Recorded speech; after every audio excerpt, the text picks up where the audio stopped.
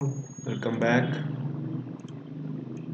Okay, last class we discussed about Boolean options, union, differences, and intersection. Now, today we will discuss combine, extract, and separate. How these things will work. So, if you have multiple objects like this, suppose you are doing any model or car model or architecture model, you did this separate pieces. You want to do it in a single mesh. So this combine will work for that. So select two meshes and say combine. Say combine. So it becomes single object. You can check it in outliner as well. Previously these two are there, now it's single. So this is a history. If you delete the history of this, those two will get deleted. So I'll undo that by pressing Ctrl Z. You can see that this is one object, it's another object. Let's say combine. It becomes one single object. Okay, this exactly opposite to that tool is called separate. Select this tool and say click on separate. The combined object will become split. It becomes two surfaces now. One is here, one is this. This is how these two things will work. Okay, next we'll go for extract. You're doing any model. Suppose you're doing some model. You want to extract some faces from existing object. Suppose I want these faces from here. So let's say extract. So you can see here in tool, this will move according to the translate. So click outside and select that one separately. You can move however you want. It will move peacefully. That portion will get extracted.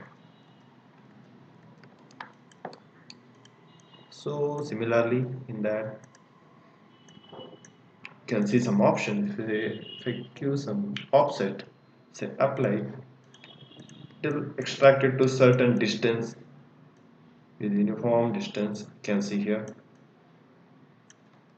So I will undo this.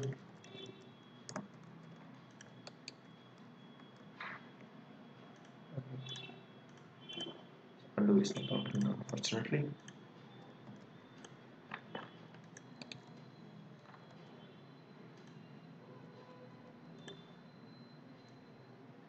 So I'll select some faces, say separate off and apply. You can see that the object will become single only. Yes, not separated. It's a single mesh now. Okay, thanks. Okay, next move to the tool called average vertex. Okay, if you select a certain vertex, for a reason, you say click on average vertex. It will smoothen those selected vertices. So if you keep clicking on this, so you can see that it will smoothen, and you can set the smoothen rate also as well. So you increase that one, so click this move. So average vertex.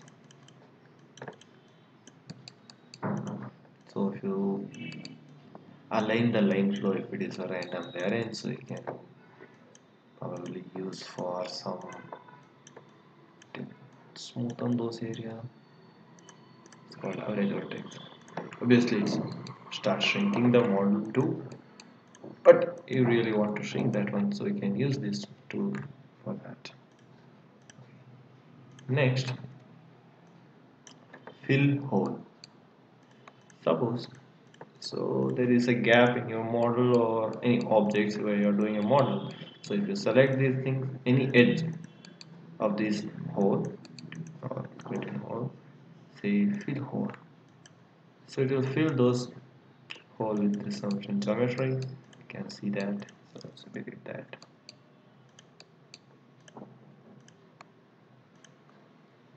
Fill hole. So you can select any edge, any one of the edge from here. So it will be helpful to you create that fill hole. Okay.